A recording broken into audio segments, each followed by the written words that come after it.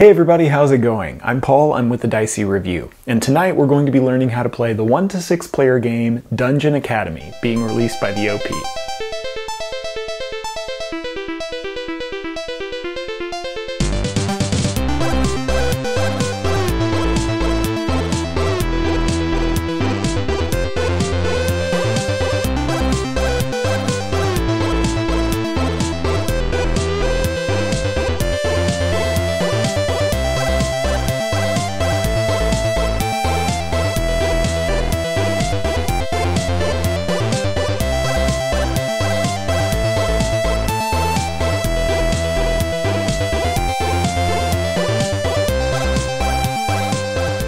Dungeon Academy comes with all of the components that you see here, including 150 adventure sheets, 1 cardboard dungeon, 16 basic dice, a labyrinth and boss die, 1 teacher standee, 10 hero cards, 20 loot cards, 6 exit cards, and 158 double-sided energy tokens.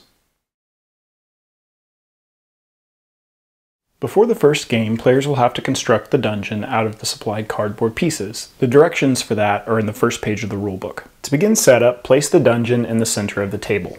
Next, shuffle the loot cards and place them within easy reach. Also place the teacher and the 16 room dice within easy reach. Next, stack the escape cards so that 6 is on the bottom and 1 is on the top, near the play area. Then randomly draw a character card for each player at the table. If you want to, you can also pick your favorite character when doing this step. Make sure and create a pool of double-sided health and mana tokens somewhere near the play area where all players can reach it easily. Then place tokens on all the empty spaces on the side of your character card where there's room for mana tokens and health tokens. Then each player should get an adventure sheet along with a pen or pencil, which is not included in the game. For the first game, it's recommended that you don't use the boss or the labyrinth die, so those can stay in the box for now. After this has been done, you're ready to play. In a game of Dungeon Academy, you'll play for a total of 4 rounds. And in each round, you'll be exploring a level of the dungeon represented by these 4 grids on your adventure sheet. So in round 1, you'll only draw in these squares. In round 2, you'll draw in these squares. 3 and 4, you'll draw in these squares. And each round of Dungeon Academy will follow the same 5 steps. The first step is to set the exam length for the round that you're playing. There are 3 different time limits that you can select based on if you want to play an easy, moderate, or hard level. To track this, you can either use a timer that you have access to, or you can download the Dungeon Academy Timer app. Let's say that we're going to select the normal or moderate difficulty. Then prepare the dungeon. You can do this by rolling all 16 of the room dice in the upside down roof of the dungeon. After you've done that, place the floor of the dungeon underneath the roof of the dungeon, and then turn the dungeon over. Don't lift the roof just yet, but know that this has now created a 16-room dungeon that you'll have to navigate in the next phase of the round. Then, once everyone's ready, start the timer app, and then reveal the lid to the dungeon. Once the dungeon is revealed, each player has to draw a path through the dungeon to fight monsters and collect potions in the time limit chosen. So for instance, both of these players have 45 seconds to draw a path through the dungeon. When you're drawing a path through the dungeon, you draw it from your perspective, wherever you happen to be sitting. So for instance, if this player wanted to start in this tile of the dungeon, they would begin by drawing their path here. And when drawing a path through the dungeon, there are a few rules you have to follow. You have to start and end your path on one of the dungeon's outer rooms, and you can never move diagonally within the dungeon, and you also can't move through the same room twice. So for instance, after drawing their path through the dungeon, this player's path might look something like this. And as soon as a player has finished their path through the dungeon, they'll grab the first available exit card. Once everyone has either taken an exit card or the timer is run out, it's time to resolve the level of the dungeon. Beginning with the player who collected the level 1 exit card, each player will start to resolve the dungeon. The player to the left of this player will collect the teacher standee and resolve the dungeon following the arrows drawn on the player's adventure sheet. When you're resolving rooms through the dungeon, you'll either use or gain health or mana depending on what the symbol on the die shows. If you move through a room with a small monster indicated by these smaller symbols here, you have to spend 1 health or mana to defeat that monster and progress through the room. So for instance, by moving through this room, the player would have to spend 1 red health marker and they would defeat that monster. They would indicate this by placing the 1 red health marker in the box at the top of their adventure sheet, showing that monster's symbol. In a similar way, if the player moved through this room, showing the small blue monster, they would have to spend 1 mana instead of 1 health to defeat that monster and progress through the room. If a player moves through a room showing a red or a blue potion symbol, They would gain one of that resource, either health or mana, by taking it from the supply and placing it on their player sheet. It's important to note that if you move through a potion room and your stats are already full, nothing happens. If a player moves through a room showing a big monster indicated by this larger monster symbol, a player would have to spend 2 mana or 2 health to defeat that monster and progress through the room. So for instance, when moving through this space, this player would have to spend 2 blue mana symbols, and the monster would then be defeated. They could indicate this by placing one of the mana symbols spent in this box showing they've defeated one of that monster. The other token would go back to the supply. If a player is able to fully complete their path without losing all of their health or all of their mana, they've completed that level, and then they'll be able to tally points on their adventure sheet. It's also important to note that some characters have special abilities that they can use during a dungeon's resolution. For instance, the wizard has an ability that says once per level, they can defeat a large blue monster for free. So in their dungeon resolution, their first step is facing a large blue monster. If they wanted to, they would simply be able to gain credit for defeating that monster without losing any mana. They can only do that once per level though. Then, for each player who manages to exit the level in time, they would be able to score points based on the tokens on their adventure sheet. A player would score 1 point for each token showing they've defeated a monster, regardless of that monster's size. So for instance, this player, for their level 1 score over on monsters, would write 4 points. There could also be loot cards or player character abilities that increase the points you get for each round, depending on if you meet the requirements of the card. For instance, if the player had this particular loot card, they would gain 1 extra point for each small blue monster they defeat. Any points gained from cards like this or character abilities can be notated here.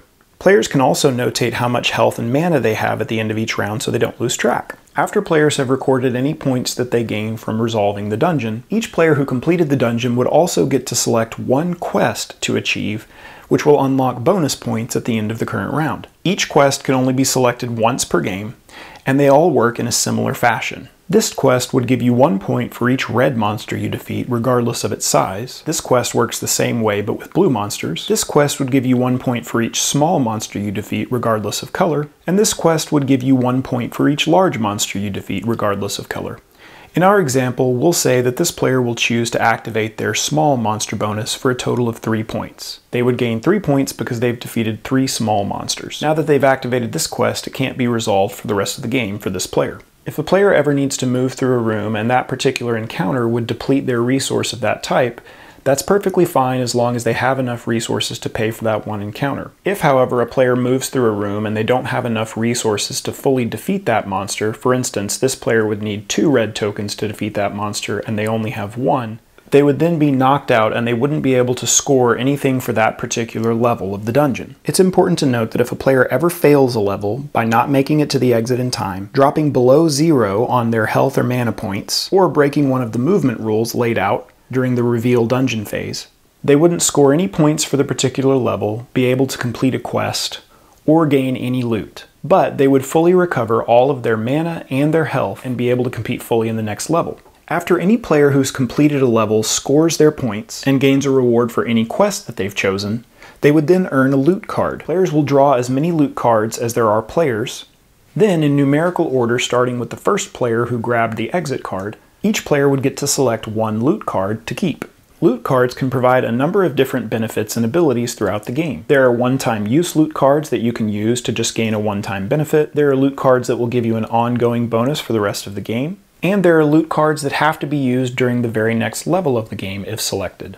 There are even loot cards that will give you bonus points or bonus benefits at the end of the game, and there are some loot cards that will give you a one-time ability that you can use once per round, similar to a player ability. This symbol here indicates that it can only be used once per round. More details on loot cards can be found in the back of the rulebook. After every player has chosen a loot card, if there are any remaining, they would be discarded.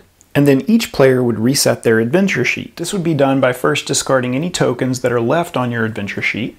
And unless you have a special power that says otherwise, no health or mana will be gained in between rounds, unless you failed the level, in which case you would recover fully. After players have reset their adventure sheet, they're ready to move on to the next level and repeat the same 5 steps, preparing the dungeon, revealing and resolving the dungeon, until all 4 levels have been completed. After all 4 levels have been completed, players will add up all of the points written on each of their spaces in the different levels, all of the points for any of their quests that they've completed, and any in-game points given by their character or ability cards that they've gained during the game can be notated here. The player with the most points would be the winner, and if there's a tie for first place, the winner is the player who exited the last level the fastest. There are a few variants that can be included to change gameplay slightly depending on if you want a harder or a less difficult game, and there are also Labyrinth and Boss dice that can be included as well. I'll explain quickly the way that these dice work. During the final step of each phase where you're resetting your adventure sheet, you can choose to play with the Labyrinth die and the Boss die. At the start of level 2, you would replace one of the normal dice with the Labyrinth die, and at the start of the 4th level, you would replace one of the dice with the Boss die. These dice work in the exact same way as the normal dice. They're rooms in the dungeon that you have to move through and resolve. But they provide unique challenges that the players have to overcome. If one of the faces of the Labyrinth die shows one of the corridor symbols, which can look like this, or this, players aren't able to move through the sides of the walls with the thick border. If players have to move through the side showing the banana peel, they would lose 1 point. And if they move through the side showing the purse, they would gain 1 point. The Boss die works in a similar fashion. If a player moves through a room showing the troll symbol, they would have to spend 3 health to defeat it, but they would gain 3 points and regenerate all of their health. If they move through a room showing the lich symbol, they would have to spend 3 mana to defeat it, but would gain 3 points and would regenerate all of their mana. If they move through a room with the dragon, they have to spend 3 health and 3 mana to defeat it, but they would gain 3 points and then regenerate all of their health and their mana. If they move through a chest room, they would gain 2 points. If they see the dead end symbol, they can't move through this room. And if they see the key symbol, they have to move through this room to be able to exit the dungeon. They would have to collect the key before they could get out. Alright everybody, that was our video. Thanks so much for watching. We hope that it was helpful and we hope that it was informative. If you still have any questions about how to play the game, please comment below or email us directly at thedicey@gmail.com. You can connect with us on social media and make sure and connect with us at our Board Game Geek Guild. Thanks so much for watching. Until next time, I'll see you at the table.